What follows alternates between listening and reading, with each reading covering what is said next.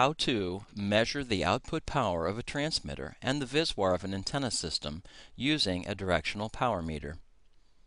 To make the measurements in this demonstration, we will be using a low power transmitter, a directional power meter, specifically a Bird Model 43, and an antenna system. Notice the element in the Model 43. This element determines the power and frequency range of the instrument that needs to be made.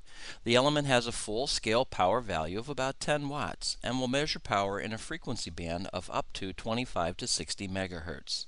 Based on the element value, this tells you what scale to use on the power meter.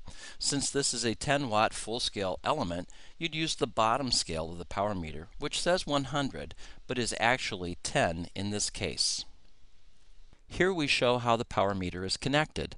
One side is connected to the transceiver, while the other side of the power meter is connected to the antenna system. We will now demonstrate the operation of the power meter. Key the mic and watch the power rise up to about 6 watts. This is the power being delivered to the antenna. You can see this by reading the bottom scale on the power meter.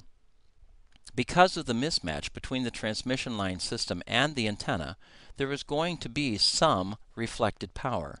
So turning the element around in the reflected direction with the arrow pointing back towards the transceiver and keying the mic again, you can see there is about 2.4 watts of reflected power.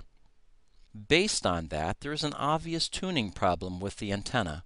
We have purposely detuned the antenna for this demonstration.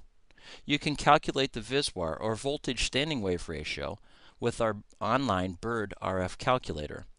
Visit us at www.birdrf.com.